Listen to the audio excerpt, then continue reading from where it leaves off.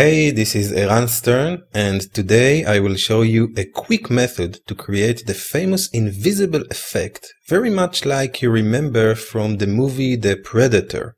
It's just my Predator model will be my brother Yuval. He owns a magic cape. When he covers himself with it, poof, he becomes invisible. By the way, this cape runs in our family for many generations. And every time one of us feels lonely, we use it in order to save the world. Now that you know the Stern's secret story, let me take you behind the scenes to get some fabric details. Okay, let me close this comp and drag the invisible cape.mov to the make new comp icon. You can see this is a video with an alpha channel. I already prepared it in order to save some time. And let's take a real quick view here. And you can see Yuval is really in love with his cape. He's doing some nice acrobatic with it and cover himself at the end. I just love it, and I think Yuval is really doing a great work here. Okay, so let's stop the RAM preview and drag our background home.jpg.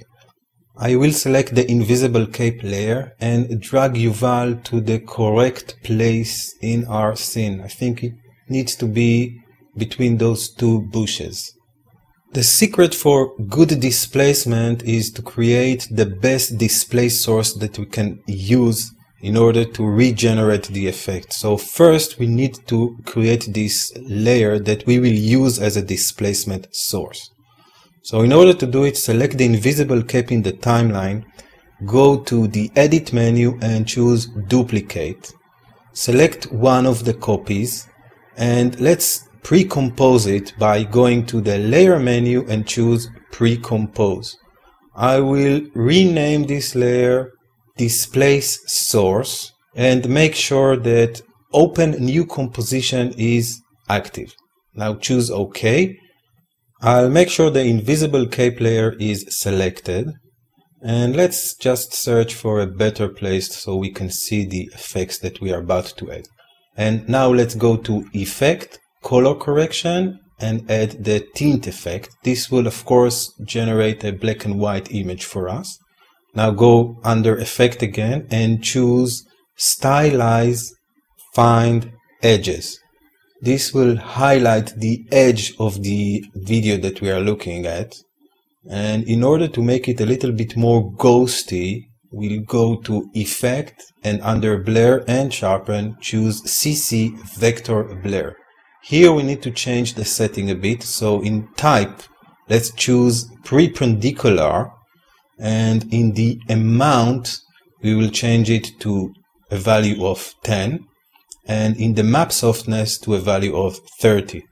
This will generate a very nice displace source in order for the displacement map effect to work with. Now let's go one level up. It will return to our original timeline. And we'll need to change the order of the layers. So let's make sure the displace source is in the middle. It's layer number 2. And we can shut the eye for it.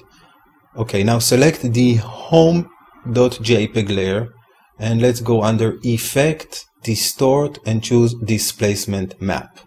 If you're not sure about how this effect works, I urge you to go back and watch Aaron Rabinovich 3-part podcast, which explains in a great details all you need to know about it. Here I will just summarize and say that this effect uses one layer's pixels in order to distort another.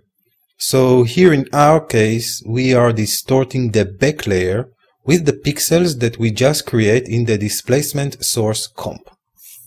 So let's choose the displacement map layers to be our displace source and change the max horizontal to 10 and the max vertical displacement to 10 as well. We can't see the result because the first layer is blocking our vision, so let's shut the eye for it. And if you want to get a sense of it, just scrub the timeline and you will see the distortion. Even better to create a quick RAM preview, and now you can see where we are going with this. This looks very nice, but we are missing few details.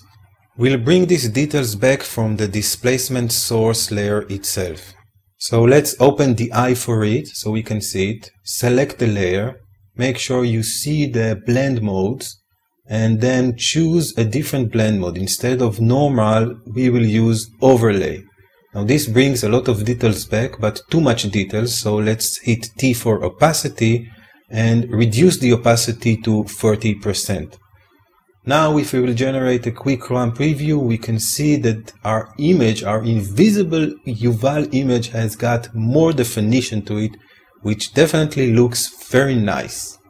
You can close the layer, and now we need to create the effect going from visible to invisible. So let's do it really quickly.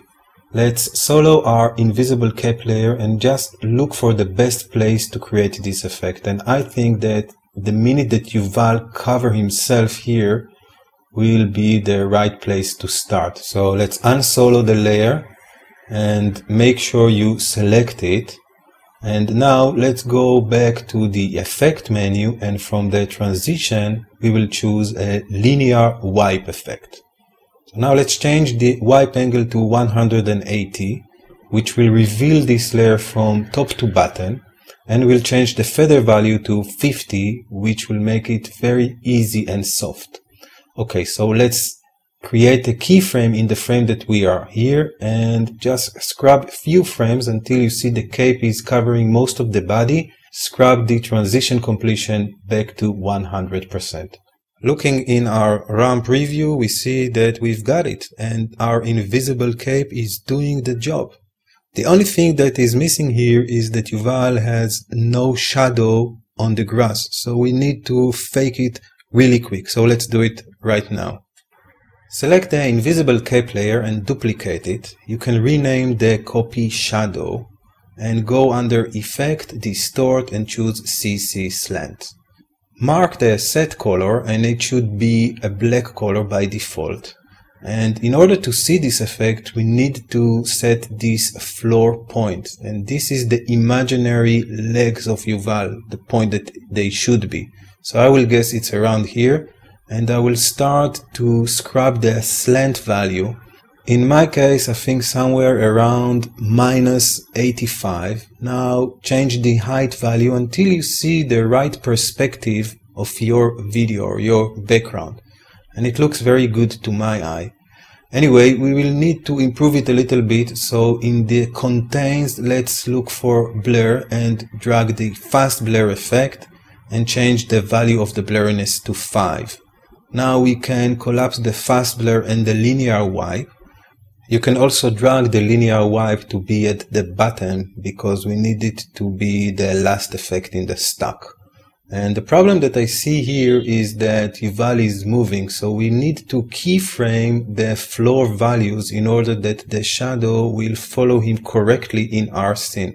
So I will guess the first keyframe should be around here, so I will set a keyframe in the floor, move a couple of frames in my timeline, and just adjust the floor until I see fit, and then another couple of keyframes and I will adjust it even further. So now we have a fake shadow that follows him until he becomes invisible. Now I will also suggest that you lower the opacity of the shadow. So select the layer, hit T, and let's change it to 70%, which integrates it very well. Now we need to take care of the last problem, which is the fence that you need to make sure that it will block the shadow. So let's duplicate the home layer. Once you've done that, you can drag the home layer above the shadow layer and then choose the pen tool and just do a quick garbage mask in order to hide the place where the shadow and the fence meet. So the fence will be on top of him and it will just make more sense to the whole shot. Now before I let you go, I want to do another minor animation which will help to sell this shot even better. So for this to work, we need to make sure that the parent is active. If you don't see it, right click anywhere and make sure you see the parent, and then select the whole layers, and let's make sure that the top layer is the parent of all the layers in our timeline. Now let's go to the first frame and hit F2, which will deselect all layers and reselect the invisible cape, which is our first layer, and press S to get the scale properties. Go to the place where Yuval starts to disappear, around 4 seconds in my case, and place a keyframe in the scale value, and then at the end of the timeline we will change the value to 130%. Now select both keyframes, hit F9 to get an easy ease curvy animation. Let's go to the beginning of the timeline. We can hide the parent and even collapse a couple of more. Now we can move to full screen mode and let's view the result.